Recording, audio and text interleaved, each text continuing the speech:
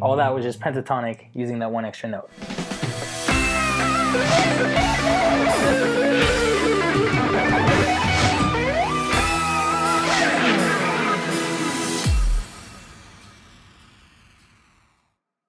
What's going on, guys? My name is RoyZiv, and in today's lesson I'll be teaching you how to play the solo for my Nick Jonas Expectation vs. Reality video that's currently at over 500,000 views.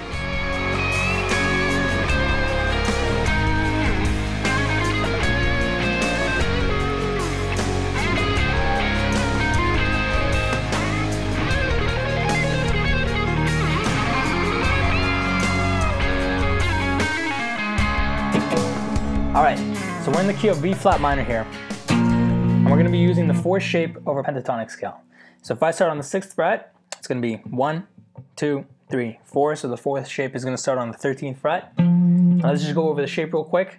It's going to be 13, 16, 13, 16, 13, 15, 13, 15, 14, 16, 13, and 16. Okay, let's just go over that one more time.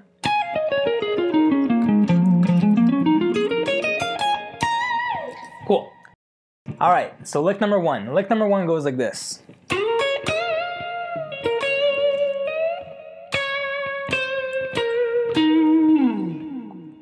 Okay, I'm going to start by sliding on the G string with my second finger into the 15th fret.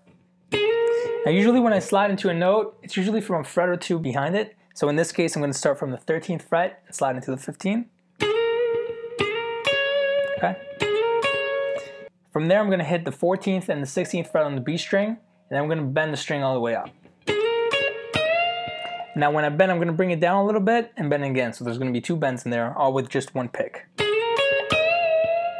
Okay, all together. After I bend that note up on the 16th fret, I'm going to bring it down and pull off to my 14th fret on the B string. It's going to sound like this. Okay, so all that happens with just one pick. I pick the note, bring the bend down, pull off. All together from the beginning. Okay, from there I'm just going to go back to the 15, go back to the 14, and then I'm going to bend the note again on the 16th fret of the B, and then I'm going to cut the note short by muting it with my right hand. It's going to sound like this. Okay. From there, just going to hit a few notes. That's 14 on the B, 13 on the B, 15 on the G, and 13 on the D. I'm putting a slight vibrato on each of those notes. And where do these notes come from? So far, they're all from the pentatonic scale, except for this note right here, which is the 9th note in the scale. And what I mean by that, it's 9th degree. If I were to count of the scale, we have 1, 2, 3, 4, 5, 6, 7, 8, 9. That's the 9th note for my minor scale in the key of B flat, and I use this all the time in all my pentatonic scales. So instead of just playing my pentatonic like this, I'll insert the 9 over there, and then all the other octaves I have it. So I have it here, I have it here, I have it here, and if I'm using any of my other shapes, like the first shape for example, I have it there, and I have it there. And it just makes everything sound a little bit more fusion-y and gives it a nice cool sound. All that was just pentatonic using that one extra note. Okay, so you're going to be seeing in the solo that I'm going to be using that one note a lot. And that's what I'm doing right here with these notes going down. Oops. Cool. So let's do the whole lick from the beginning. 1, 2, 3, 4.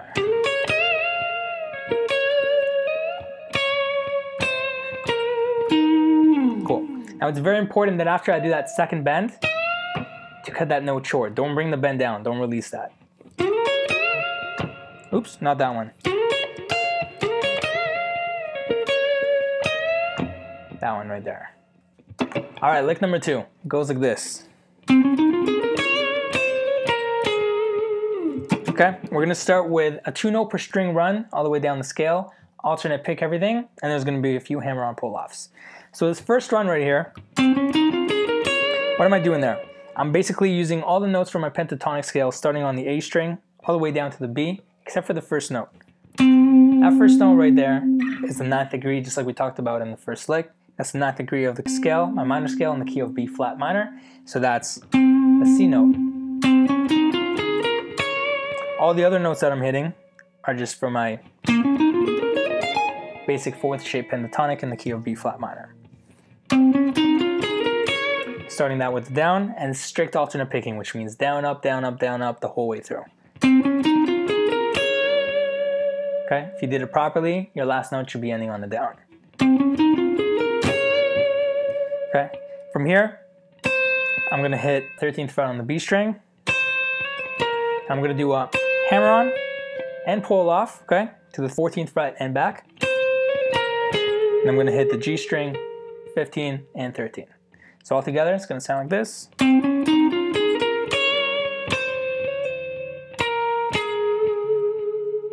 Okay, one more time.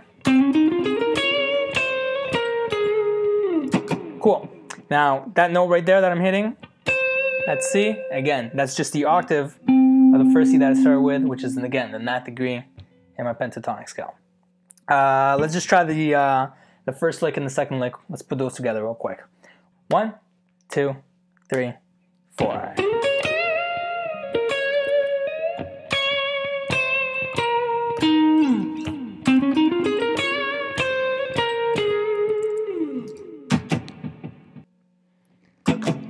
All right, lick number 3 goes like this.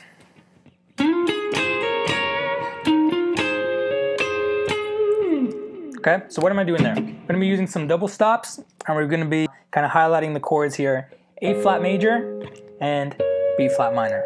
I'm going to start by sliding into the 15th fret of the D. And then what I'm going to do here is I'm going to bar my first finger on both the G string and the B string, 13th fret.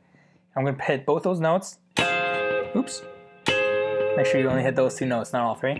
And then I'm going to hammer down my second finger onto the 14th fret of the B and my third finger onto the 15th fret of the G, both at the same time, and you're going to get this sound. Okay? So we have,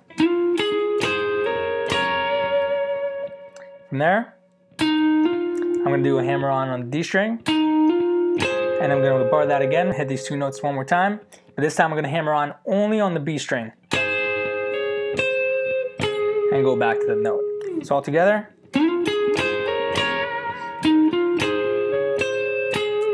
Cool. Now there's a few slides I might be doing in the actual video if you listen to it. I'm just doing that to match Nick's fingerings in the video, which was the whole point of the video. I tried to match it exact, but those slides aren't too necessary to get the lick right. All right, lick number 4 goes like this. One more time slower.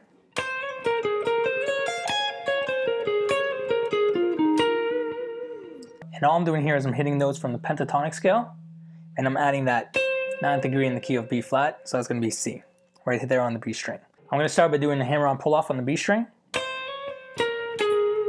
Now once I get to the G string, I'm going to alternate pick all the way down to the E. As soon as I hit that 16th fret is when I'm going to pull off. So I start with the hammer on pull off, alternate pick everything else, 16, pull off. I'm going to pick all the way down to the G. So all together. From here I'm going to go back to my B string, and again I'm going to start that with a pull off.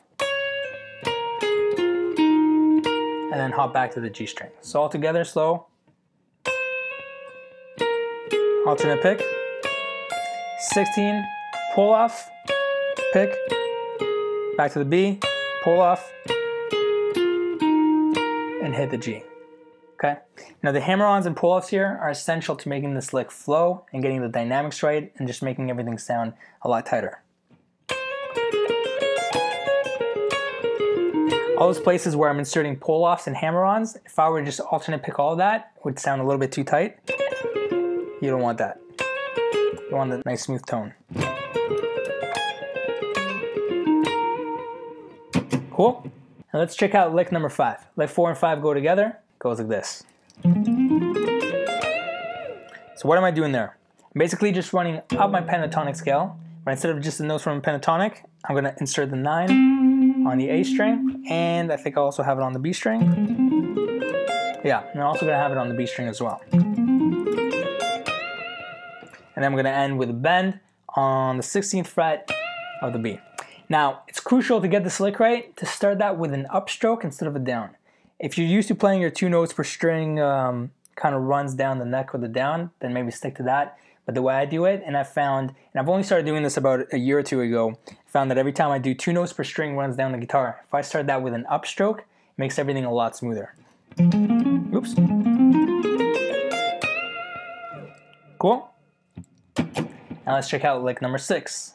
All right, lick number 6. We're gonna start with a double stop here, and we're gonna be going from our 4th shape of the pentatonic scale, sliding into the 3rd shape, and we're gonna move all the way down to the 6th fret position, where we're gonna end the whole thing with a D major chord. And that's the end of the lick. All right, so let's see what I'm doing here. Let me play the lick for you one time. Cool, one more time. Okay, so I'm going to start here by holding my 1st and 2nd finger on the 13th and the 14th fret of the G and the B string, and I'm going to hammer on to the 15th fret of the G string, and then I'm going to pull off. As soon as I do that, I'm going to hit the 15th fret of the D string with my 3rd finger, but I'm going to slide back real quick into the 13th fret so I can get this cool sound out of it. It'll sound like this. Just like that. Okay?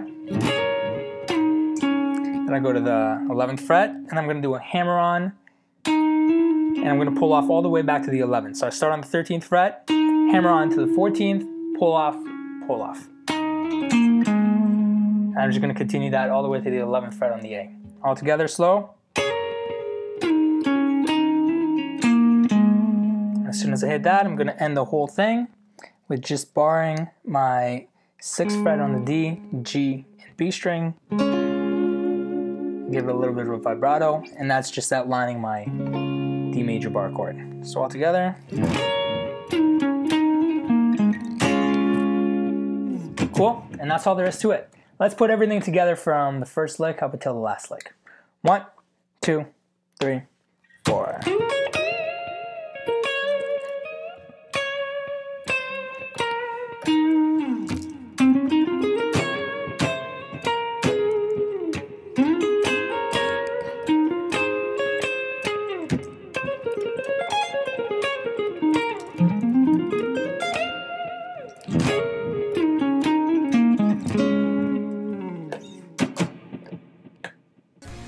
Alright, that's all there is to it. Just little 6 licks all put together to make up that one little solo.